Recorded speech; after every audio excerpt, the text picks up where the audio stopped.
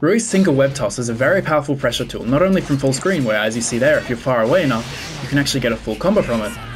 but if you are closer to the opponent and you don't get a combo from it, because that only works from very far away, it is still a very powerful pressure tool for getting in on the opponent. So if the opponent's guarding, they can be blocking my sequences, like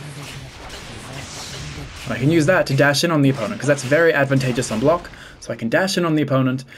and because this is +1 block even right in the opponent's face, I can use it in my pressure sequences, and my buttons push them quite far away, which makes it even more advantageous, so I can just keep doing this over and over again, mix it up by using one of these, and at any time if I decide to not want to, just keep mashing and breaking the opponent's guard, I can go for a throw, but because he has all these amazing sequences, he's going to be breaking the opponent's guard a lot and going in for whatever combo floats your boat. So yeah, make sure you're using your single web toss not only as a pressure tool, but also not only as a zoning tool, but as a pressure tool, because it's very powerful for A, getting in on the opponent, and just pressuring the opponent when you're already in.